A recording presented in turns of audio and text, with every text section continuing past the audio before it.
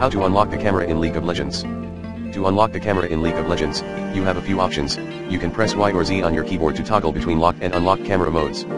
This is the default key binding, but you can change it in the game settings if you prefer a different key. You can click on the small camera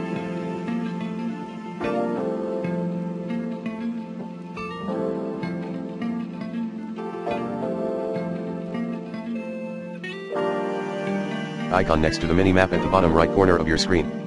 This will also switch between locked and unlocked camera modes. You can change the camera lock mode in the game settings to per side offset. This will make the camera follow your champion, but with some offset depending on which side of the map you are on. This can give you more vision and flexibility than the fixed camera mode. Playing with an unlocked camera can give you many advantages, such as better map awareness, easier skill shot aiming, and more control over your view. However, it may take some time and practice to get used to it, especially if you are used to playing with a locked camera. You can try different settings and methods to find what works best for you.